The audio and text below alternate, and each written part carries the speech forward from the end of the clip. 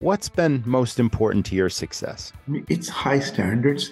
I don't like to. Even during the toughest times, I never lowered my quality of my food or cut the portions or so on. So I'm kind of true to what I believe in. I believe success is if you're passionate about something and you really execute every day with passion, you will succeed, whatever you do.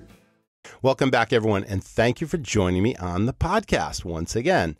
This week's guest is super interesting. What a story. Mr. Mani Bhushan migrated to this country from India. He's in his 70s and still working his 4 Mexican concept locations in the Dallas area that he created. He worked for Taco Bell for years, but the inspiration really came from marrying his wife, who's from Mexico. They do everything the authentic old world way. Create everything from scratch, and it's all about high quality. So, of course, we're going to be talking about how he's running these different locations in his 70s during these most challenging times, and everything goes along with running a very successful restaurant concept. But all the challenges and pain points are there, so you want to stay tuned. Thanks to the sponsors of this week's episode, Works, The Birthday Club, Zinch, and the Restaurant Rockstars Academy. If you haven't heard of the Academy, it is a turnkey series of operational systems for your business that really help you dial in your profits, train your staff to be service-minded, and deliver amazing experiences with service and sales combined, because sales are the lifeblood of your business. Powerful marketing ideas that are proven to deliver new and repeat business that have tremendous return on investment and are trackable. All these systems that you need in your operation, please check that out at restaurantrockstars.com. Now, on with the episode. You're tuned in to the Restaurant Rockstars Podcast. Powerful ideas to rock your restaurant. Here's your host, Roger Bodwin.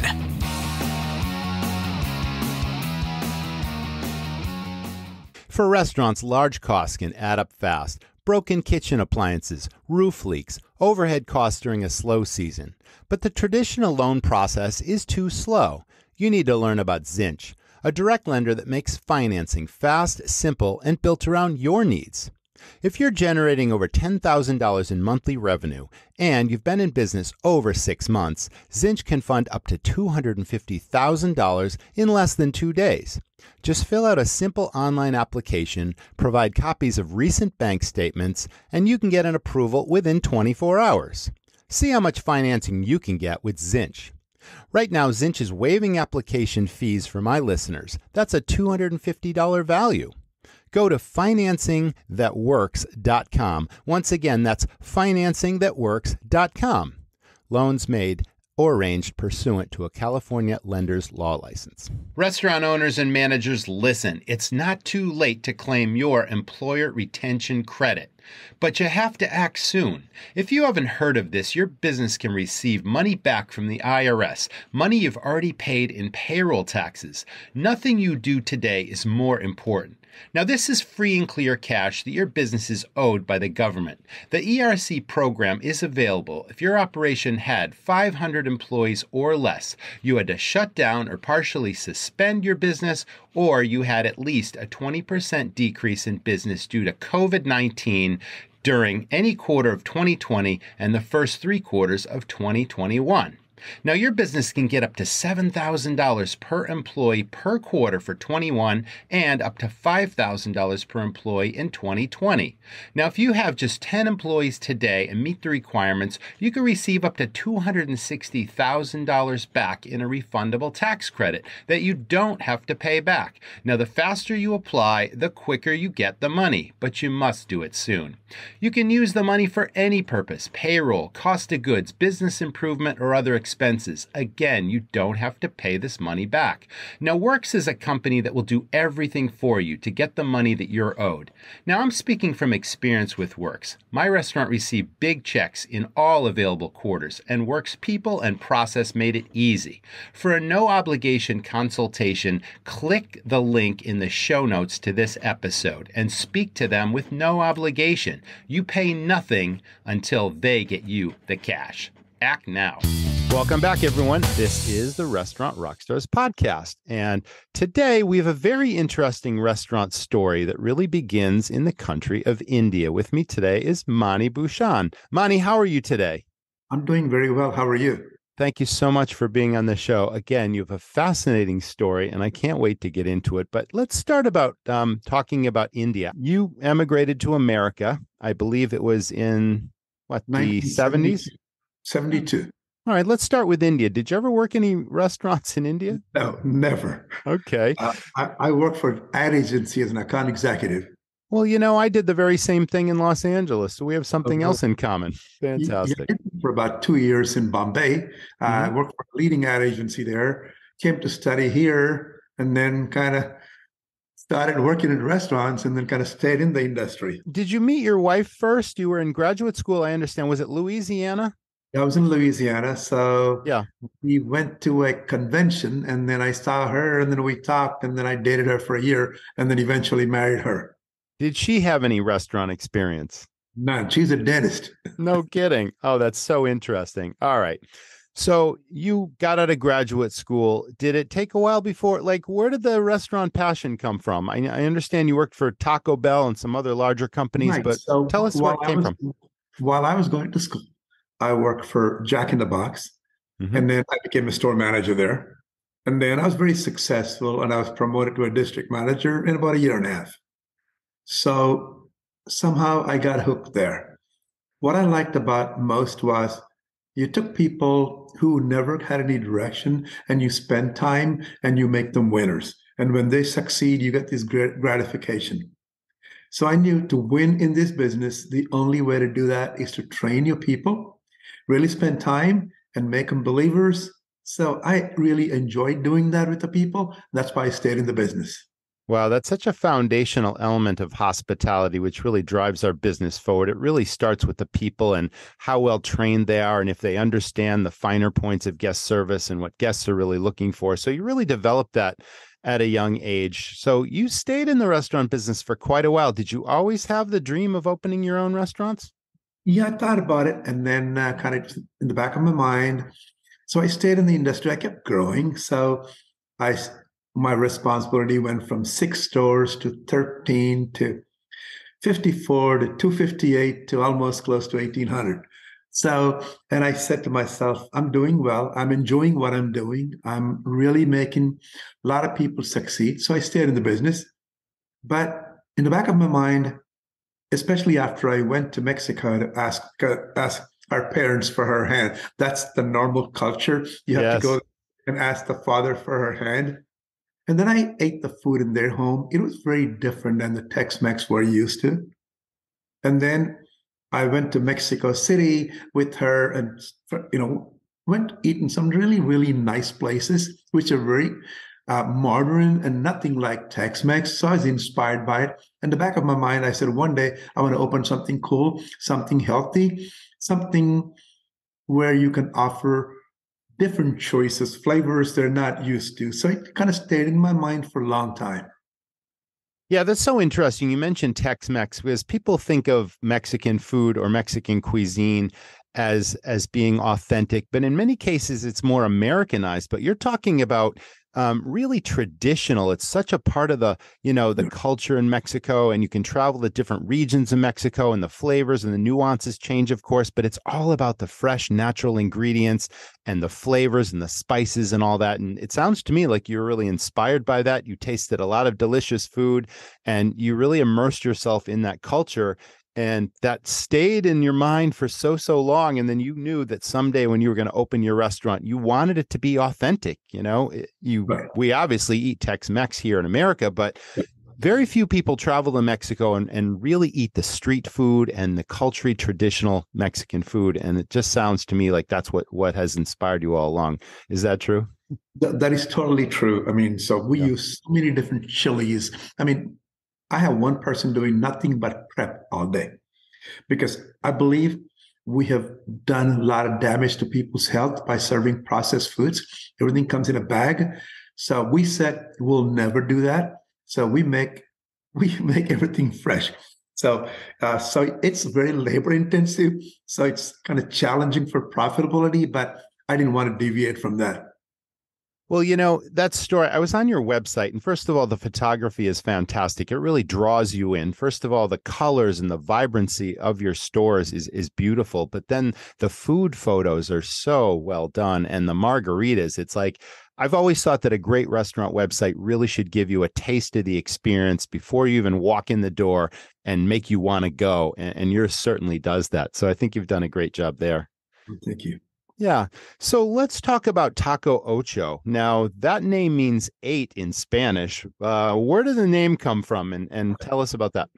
Originally, when I started the concept, I said to myself, I'm not just going to bring just Latin food, just Mexican food. I want to bring Latin flavors. So when we opened, our food has flavors from 8 different Latin American countries. So there it is. True to that. So consistently, if we drop one item, we introduce something else to make sure at any given time, we had food from 8 different countries. That makes perfect sense. Well, that's wonderful. I can only imagine what the food actually tastes like in person. I'm getting a really good feel for it now, but Latin inspired, 8 different regions. That's wonderful. So your restaurants are all around the Dallas area, are they? And they're in different cities, but they're all very close to Dallas, Texas? Yeah, they're all in the Dallas metro area, correct. Yeah. I don't have nothing in Fort Worth. Yeah. Okay. Well, I'm sure that's coming. I have a lot of people that listen to this podcast that want to start their own restaurants. Can you tell us about the whole process? And I know this goes back to, I believe it's 2011 when you started the first Taco Ocho, but what was that process like? Obviously, you had to have a plan in mind and, get financing and then open the doors and hire people and put the whole concept together. Tell us about your story. How did that all come together? No, mine was a little different. All right, please tell us. I left a large company in 2006. And at that time, I said, I'm not going back to work for a large company. I don't want to travel 5 days a week and so on. So I spent 4 years traveling, cooking, learning different techniques, and perfecting flavors. Okay. After I did that, I actually hired a sous chef from Four Seasons in Mexico City and had him create the sauces to make it very easy to execute that in a store on a fresh basis. Because all the high-end stores kind of saute, pan cook the stuff. At our price point, we do the same thing. Mm-hmm. Okay. Mm-hmm. So once having done that, I did a taste panel study to make sure people actually care for what I'm selling. So having worked for big companies, I knew how to conduct that. And then luckily, I have a daughter who is in marketing. She worked for advertising agencies in New York for a long time. She came over with her friend and did the taste panel study for me. Okay. So then we realized we had something good, and eventually not everything in the panel made it. And after that, in 2011, it was the middle of a recession. You couldn't get any money from anywhere. So I pretty much cashed out some of my money from a 401k, and I didn't borrow any money from anybody. And I made a big project list on what all I need to do. So it's a very cumbersome process. You got to get the permit, perfect the recipes, make the recipe manual. So, and even with all my experience, it was still challenging. I mean, luckily, I could afford to not work for 4 years. So that helped a lot. But I was passionate. I lived in the grocery stores, Mexican and Latin grocery stores, bringing food every day. I almost got in trouble by my wife. She says, "You're making too much food. I don't want any more food in this house." Wow, this is great. And you still cook today? Do you still do any cooking? I create recipes. I don't like to cook much at all. I'm inspired. I sometimes wake up at 3 or 4 in the morning and dream up a recipe and then go to the restaurant and cook it. And then I perfect it. It takes almost like a month to perfect it. And then we launch it. How often does that happen? Because you probably have a staple menu that stays the same, but then you bring in new flavors and new dishes from time to time, and then you try them out on people and see if they like them. Or how does that process work for you? Yeah, I learned, having worked for a big company once, when they did a lot of research and it flopped. And I said, no, you have to go get more authentic feedback from the customers. Mm-hmm. So when I make something, I take it to my new customers as well as my regulars and say, hey guys, I'm not sure if I like this or not. Tell me what you think. Otherwise, if you act like you really like it, they'll tell you what you want to hear. Of course. Right. So, You want so I act authentic like, answers. Sure. I want authentic answers. And I say, Yeah. hey, I'm not sure. I mean, I like it, but some of my employees don't like it and my wife doesn't like it. So tell me. I mean, I want to ask customers. So that way you get true feedback. So only one time, I launched a product without their feedback, and I'm pulling that. Tomorrow we'll stop selling that. So the lesson is never launch anything without talking to your real customers. That's really sound advice. Okay, so let's go back to the first store. You worked that for a while before you opened number 2 and number 3. Tell us about that process. Yeah. Like, how long was the first one open? Was it an overnight success? Did it take a while to get there? Tell us Not at about all. your challenges. So in 2011, there was not much going on because of the recession. Yes. When you are starting out, none of the big shopping center owners will even touch you. They don't even want to mess with you. They want to give it to very established businesses. So I had to find a center which was virtually empty. There's nobody there in the shopping center. And the landlord said, okay, I'll build it out for you. So you don't have any build out costs. You want to take a chance? And I said, okay, I'll go. It was in a trade area where mostly offices. And I said, okay, let me try. And that was a mistake in the sense we're still open there. That was a mistake because when you make authentic, made from scratch food in an office trade area, people still think you as a lunch play. They don't get that you're doing all this. So they'll think, oh, it's a good lunch place to go eat. So I learned the lesson. So when I opened the second store, I went to a suburb. And this time I made sure that the income levels are pretty consistent to what I'm trying to serve. And then there I started getting families. And they said, no, I want a quesadilla for my kids. Can you get me nachos? None of these were on the menu before. So we had to adapt and kind of expand the menu to succeed in the suburbs because we knew eventually we're going to brand our restaurant as a neighborhood restaurant where people can come, hang out, feel comfortable. We'll know everybody. We can talk to everybody. We know who you are and we know what you want when you walk in. So that's the kind of feel I wanted to give. So subsequent to that, all the stores I opened were in neighborhoods where we could actually do that. So I live in a city called Flower Mound, and we opened a restaurant there. I worked there all the time. I actually worked the bar several times there. So I know all the customers. If I'm gone for a month or so, they miss you. They say, where is he? Did he sell the place? Yeah. So it's been fun. It's actually a place you get to talk to your neighbors, and it's fun. I mean, I'm enjoying it. Yeah. Sounds to me like you make friends with every customer, whether they're a regular or not coming through the door. You recognize the people that are always patronizing your businesses, but then new customers all the time feel like they're old friends just by virtue of the hospitality you deliver. That's the energy that you're giving off, you know? Yeah, I think people are really fundamentally very, very nice. All you have to do is to go open up. So let's say a brand new customer comes with a 3-year-old, and I go talk to the 3-year-old, and I tell the 3-year-old about my granddaughter, and I'll pull my phone and show her my granddaughter's picture. All of a sudden, those people say, "Oh my God, this guy is down to earth," and we all get along so good. And then, I mean, that's my personality. So it comes naturally to me. How far away are the stores from each other? Are they, driving distance, a half an hour or so? What would you say that? Yeah, from my home to the McKinney store is 45 minutes. Mm-hmm. And the Richardson store is 30 minutes. Flower Mound store is 8 minutes. Frisco is about 25 minutes. I see. Do you see your customers trying the other locations as well? Are there any differences between them? Are they all really, really the same, or are they unique in their own different way? The food is exactly same. Mm-hmm. Every store looks different because I didn't want to come out as a company which builds exactly same stores. Right. So that's why I made each store different with different colors, and I hired a mural artist who could paint different things in each store to kind of give it its own look. But I run into customers who ate at the Flower Mound store, but they work near Frisco, so I see that constantly. So our biggest challenge now is not having enough customers, because in a city like Dallas-Fort Worth, you have to have at least 20 stores to have the market presence. You have 4 stores, you really don't have that much presence. So it takes time for you to, grow customer base. Yes. Yes, yeah. So, and that's what we're doing. We're consistently trying to acquire new customers. Yeah. So that way we can hit the PSAs we want to hit. Yeah. What did you study in graduate school? Because besides your career experience, it sounds like you might have studied business in school. You're very savvy.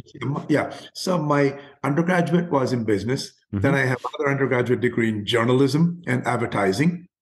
And then eventually my master's degree where I, went to school was in business. Yeah. Oh, same with me. I had an undergraduate and graduate business degrees as well. We have so much in common, Monty. Thanks for sharing.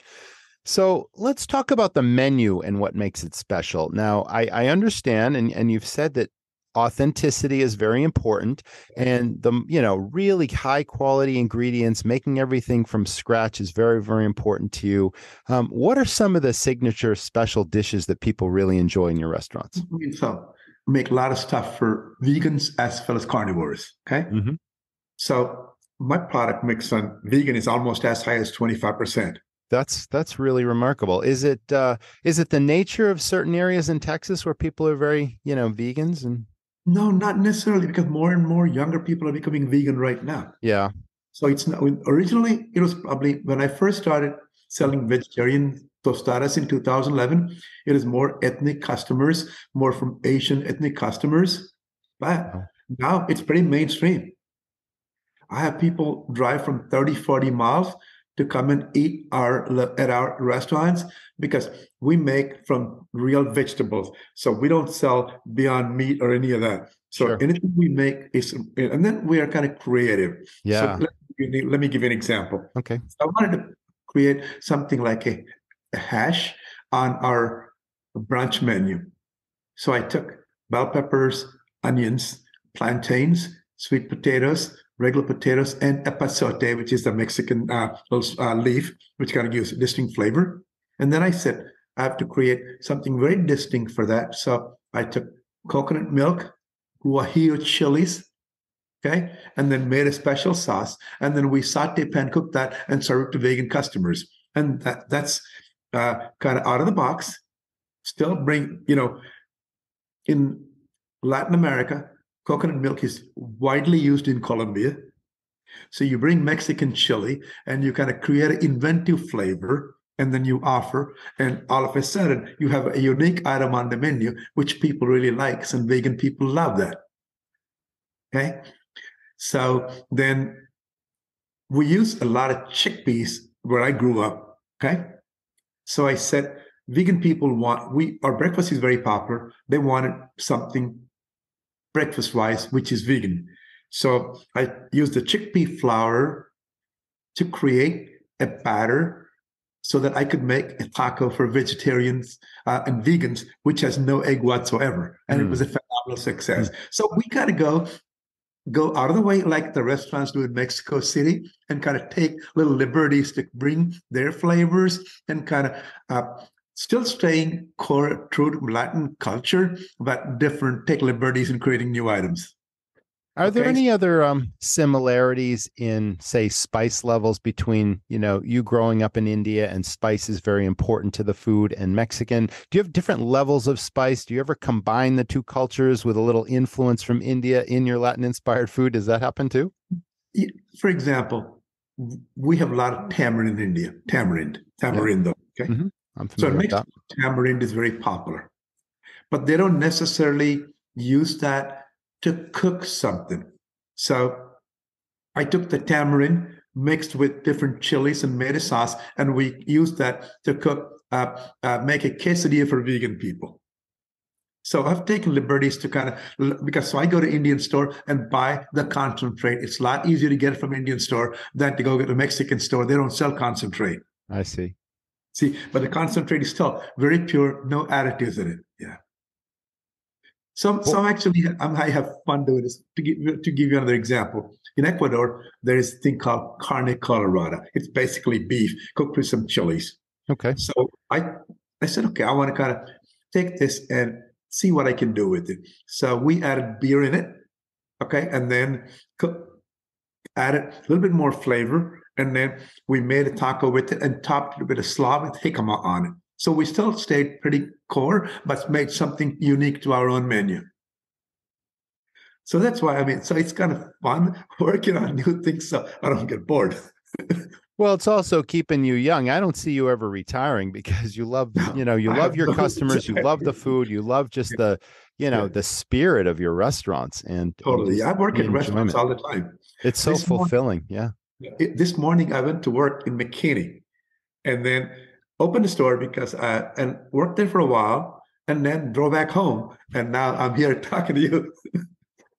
Every day is different, isn't it? Oh, totally. Yeah.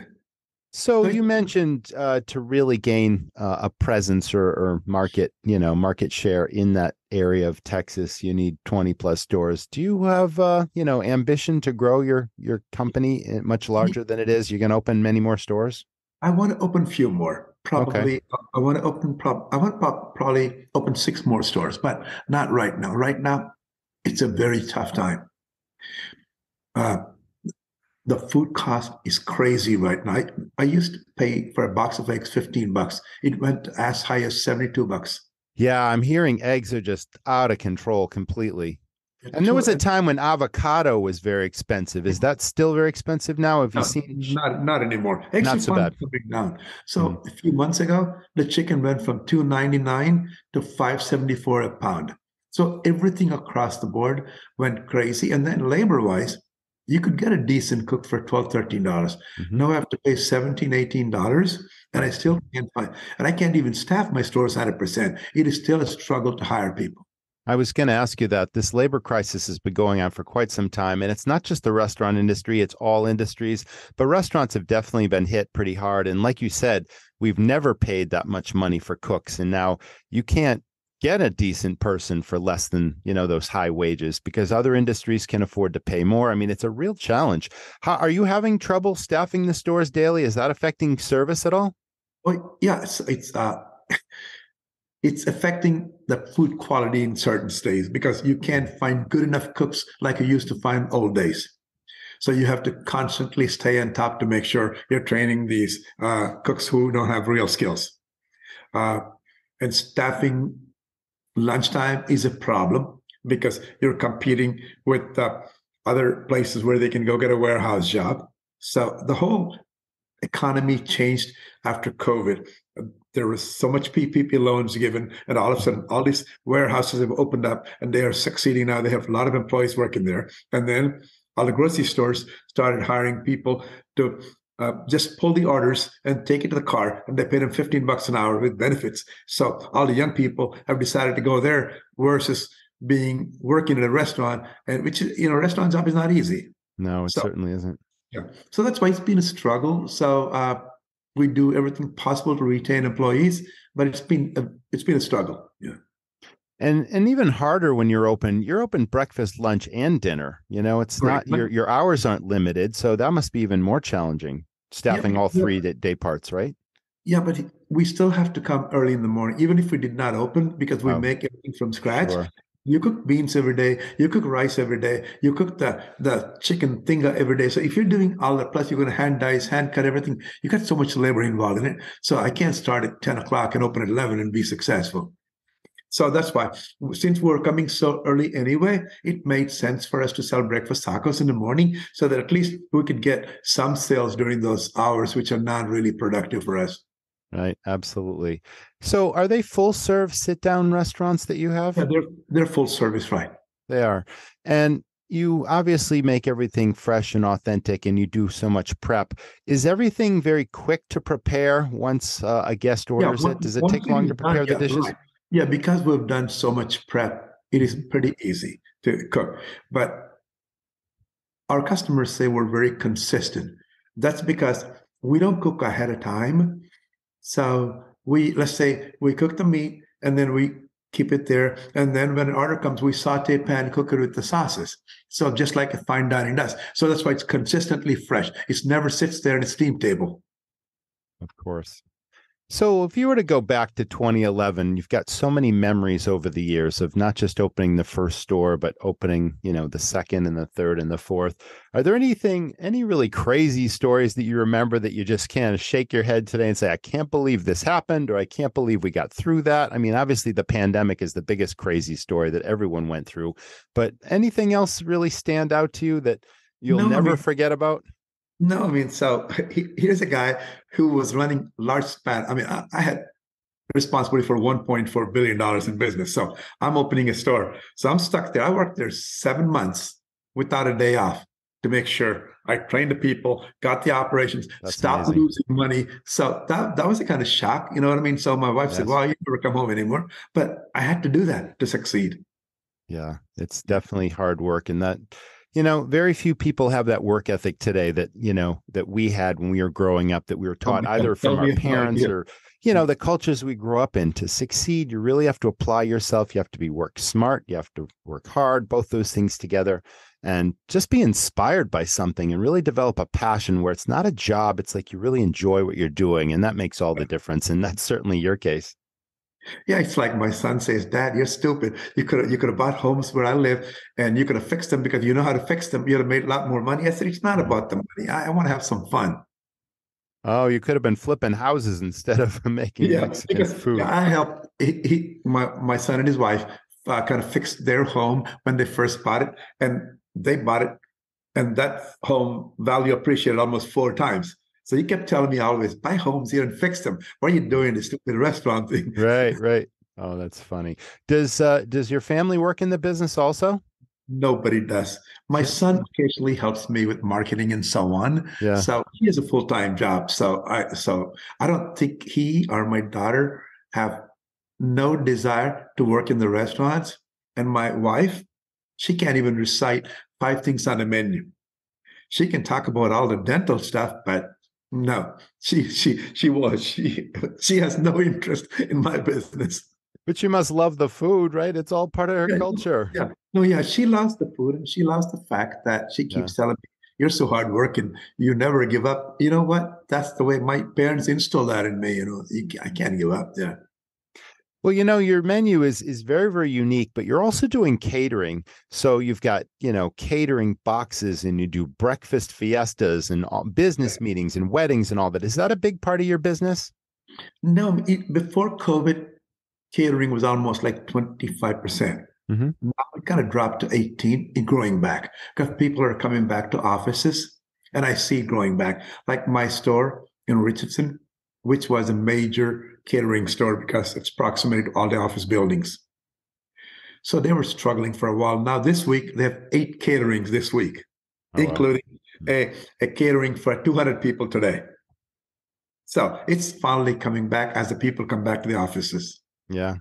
You talked a lot about the training you did earlier in your career and the importance of developing your people. And those philosophies have obviously carried over into your store. Do you want to share any of your, specific training that you do, your onboarding when you hire somebody new, you indoctrinate them into the culture of your business and what it means to serve the guest and hospitality? But what do you do specifically? What's special about your training?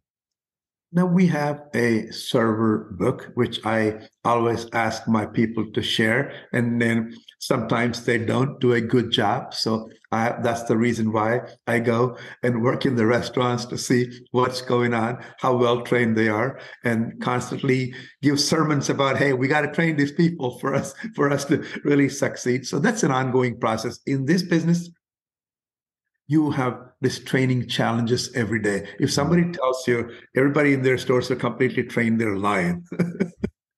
Because execution is an ongoing thing. You have to stay on top of it every day. Well, it certainly seems like you lead by example. And when you walk into a store, whether you haven't been in that store in a while, it's like people just naturally want to assimilate what your best practices are. And it sort of rubs off on people. I think your personality is a big part of that too. People can tell that you have high expectations, but it seems like you're a fair and reasonable person. But people just want to please you, I would think, just based on how you approach your business. Is that true? Yeah, no, I go and I talk to them why it is so important for us to look sharp, and I kind of give them examples. Mm-hmm. So when the plate comes, which does not look really good, I said, "Do you want to eat that?" Do you really? I said, so I mean, I try to kind of pose it back on them so they understand why. Well, and I kind of take them to the front of the store and I say, look, these tables are not straight. These table toppers are not straight. Subconsciously, you think this place is not clean, not organized. So I make them visualize and see. That way, you got to sell them. Otherwise, if you just tell them to do it, they'll never do it. Yeah. You've got quite a few specialty cocktails, and especially the margaritas, all different flavors and colors, and a special, is it a salt or a sugar rim? There's something I forget what it's called. Tahini. That's it. What's that like? So the tahini is basically, it's a little chili powder with a little lime and a little salt, everything mixed together. It comes in a bottle. It's you'll see that everywhere in Mexico. In fact, they put that on top of fruit. My wife brings fruit home and she cuts them up and she puts tahini on it. So tahini. So it's very common. When I went to Guadalajara in September, pretty much every restaurant had tahini for margaritas there. Do you still go back to Mexico? Does your wife still have family there? Do you visit from time to time? Yeah, both her parents are passed away, but our brothers are still there. So we go to visit them periodically. So we went to Guadalajara for a vacation in September. Yeah. Oh, wonderful. That's great. And you still get inspired by things you see that you bring into the stores now? Does that still happen? Yeah, I mean, you mean when I go there to visit, do I still get inspired? Is that what you're saying? Yeah, I mean, it's everything. It's the furniture, it's the plates, it's the glassware, it's the colors, it's the decorations. It's every restaurant in Mexico is very uniquely different, but it's all obviously shaped by the culture, and it is vibrant, bright colors and all that sort of thing. And it just seems to me like you'll see something, it'll strike an idea saying, oh, I want to bring that into my restaurants back home. I'm sure that still happens. That happens. And sometimes it is not difficult to bring because the glassware they have, it is so cheap there. I try to buy here. It's like $10 a glass. So it's not practical. My employees will break it in a week. So, sure. Yeah. So there are things you can do. There are things you can't do. So, I mean, I serve in my newest store plates which are inspired by Puebla culture. So, I mean, I try to bring as much as I can. Yeah. How many seats do you have? Are they all different sizes, your stores? Are they all about the same? No, the one in Frisco is very small. That probably has maybe 50 seats inside and a little patio, where the McKinney store has 105 seats and a patio which can accommodate 40 people. So it varies depending on what I got. The one in Frisco was a test to see what happens if you build a small store. And, it was not bad. We're still there after 8 years, so it's working. Yeah. Let's talk about your successes over the years. What do you think the magic formula to your success has been? What have you done so well that just makes people come in the door? And I mean, it's a combination of things, but what's been most important to your success? I mean, it's high standards. I don't like to, even during the toughest times, I never lowered my quality of my food or cut the portions or so on. So I'm kind of true to what I believe in. I believe success is if you're passionate about something and you really execute every day with passion, you will succeed. Whatever you do, it doesn't have to be restaurant business. So there was a time we were doing $20,000 a week in one of my stores. And they opened two very popular restaurants there. And my sales were cut to $9,000 a week for about 6 weeks. The first temptation is to go and see, how can I survive this? Can I cut the portions? Can I bring lettuce already pre-chopped, whatever, cut the cost, whatever, so that I can reduce the labor? I did not want to do that. I said, I don't care if I lose money. I'll stay true to what I believe in. And eventually my sales came back. Nice. Oh. Yeah, the pandemic was such a challenge to all of us, but you're still, you survived that. It was probably the most difficult thing you've ever gone through, and you've had to shift your business to accommodate guests, and everything seemed to change every other week. But, the worst is behind us, and now the business is strong again. And now we just have to get past these labor and food cost challenges, right? Oh, yeah. And then, even gas too, like natural gas. I used to pay $400 or $500 a month. Now it's almost $1,000. It's doubled. Has it gotten to the place where you can't raise prices anymore without sort of turning off your customers?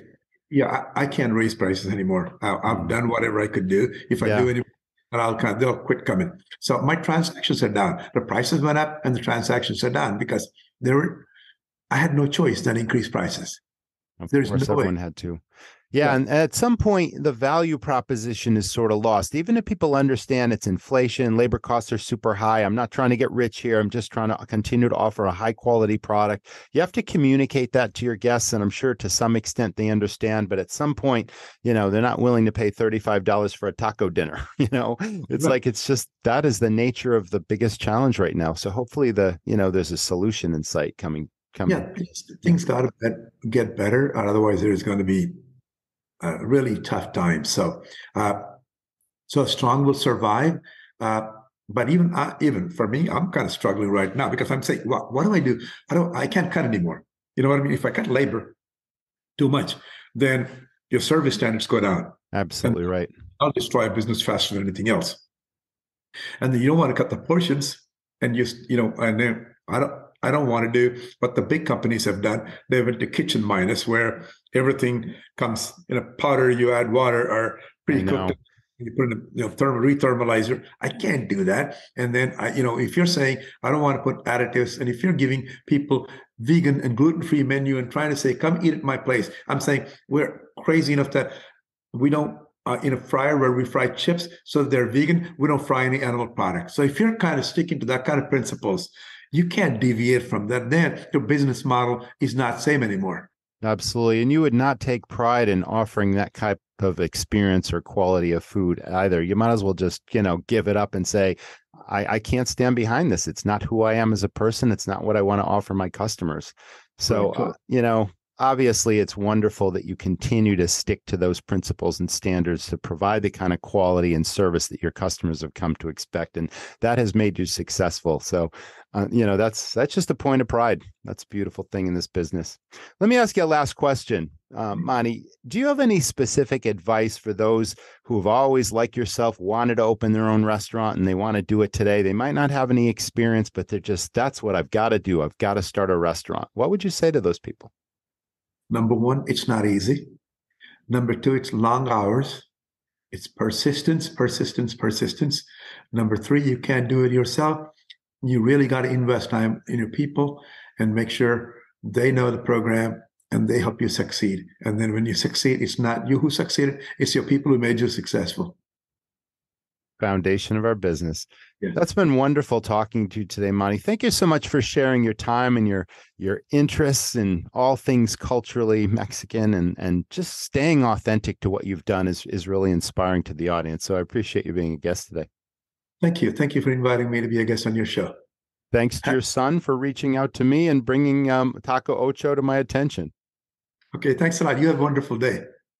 That was the Restaurant Rockstars podcast. I thank our audience so much for tuning in. We thank our sponsors for this week's episode, and we can't wait to see you next time. So please stay tuned and stay well. Thank you so much, Monty. I had such a good time talking to you. Like, what an inspiration it is that you are so passionate about this business, that you just get so much out of, so much gratification from all the customers that you've met and all the relationships that you built in this business over the years, and still working in those restaurants just gives you so much satisfaction. We all understand that pride and passion that you put into your business. So thanks for sharing your story with us today. Thanks again to the sponsors of this week's episode, and we can't wait to see you next time. So please stay tuned. Hey, Rockstars, let's talk restaurant marketing. I started and ran 5 high-volume restaurants, and I was obsessed with marketing. Not the traditional kind where you try this and you try that and you hope for the best. That's like dumping $100 bills out the window, but nobody's coming in the door. I'm talking about marketing that's trackable, where you know exactly where the business is coming from, and, most important, that it delivers far more than every penny you spend. So here's where my friend Dyson comes in. He's a restaurant person, just like you, owned his own concepts. Now he runs Fan Connect. He's got something called the Birthday Club that's proven to drive new and repeat business in your door because everybody has a birthday. He does it all for you, too. All the heavy lifting. All you have to do is focus on your guests and delivering true hospitality. Why not speak with Dyson yourself? He loves talking shop with operators, and there's no obligation. But I'm pretty sure he can boost your business and put more butts in your seats. If I still own restaurants, it's exactly what I'd do. Check it out at fanconnect.com/birthdayrockstar. People go to restaurants for lots of reasons. For fun, celebration, for family, for lifestyle. What the customer doesn't know is the thousands of details it takes to run a great restaurant. This is a high-risk, high-fail business. It's hard to find great staff. Costs are rising and profits are disappearing. It's a treacherous road and smart operators need a professional guide. I'm Roger. I've started many highly successful, high-profit restaurants that I've now sold for millions of dollars. I'm passionate about helping other owners and managers not just succeed, but knock it out of the park. I created a game-changing system, and it's filled with everything I've learned in over 20 years running super profitable, super fun restaurants. Everything from creating high-profit menu items and cost controls to staff training where your teams serve and sell, to marketing hooks, money-maximizing tips, and efficiencies across your operation. What does this mean to you? More money to invest in your restaurant, to hire a management team, time freedom, and peace of mind. You don't just want to run a restaurant.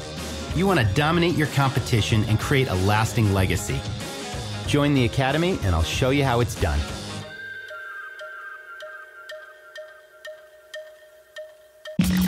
Thanks for listening to the Restaurant Rockstars Podcast. For lots of great resources, head over to restaurantrockstars.com. See you next time.